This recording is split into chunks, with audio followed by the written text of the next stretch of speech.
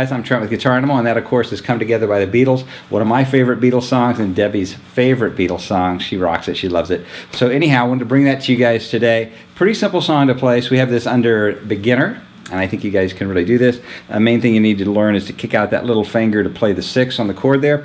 I'll show you how to do that, so let's get right to it. Don't forget to check us out at guitaranimal.com for an additional video on this, getting into a little more detail, slowing it down a little bit for you, and a bunch of other cool stuff over there too. So check us out, guitaranimal.com.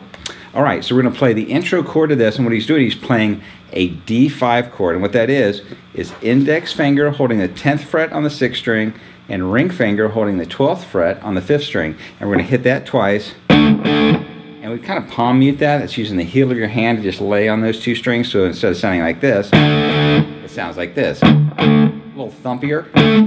Then we do a hammer on from the 10th fret to the 12th fret on the 5th string. And we're going to allow that 12th fret on the 5th string to ring while I play the 10th fret on the middle two strings, the 3rd and 4th strings. And that forms a chord known as a D minor 7. And you're going to hear a sound after that, a downward. And that's actually the bass coming in there and doing that. The guitar does not do that. The guitar hangs out on the chord. So slowly it's like this, a D5 chord, hammer on, and then strings, and you'll hear the bass on top of it. So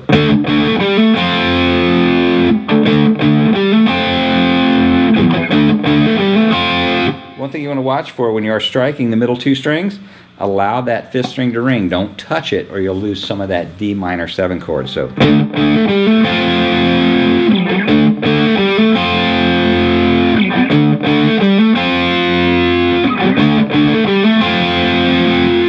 that 4 times, and then we're going to go into the D5, D6 part, and what that is holding the 10th fret of the 6th string, the 12th fret of the 5th string, and we're going to go up and down with the little finger on the 14th fret of the 5th string, like this.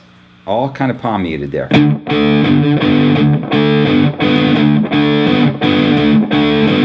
Just back and forth on that, just changing the note on the 5th string. And that's a D chord again, D5 when we're not having the little finger down, and technically a D6 when we put the little finger down, but it's a boogie-woogie type of blues thing. It's in a lot of songs, so you will see this again, so make sure you work on that. It's not too hard to do in this 10th, 12th fret range. It can be a little bit more difficult to do as you go down the neck, but up here it's not too bad. So again, just back and forth on that. And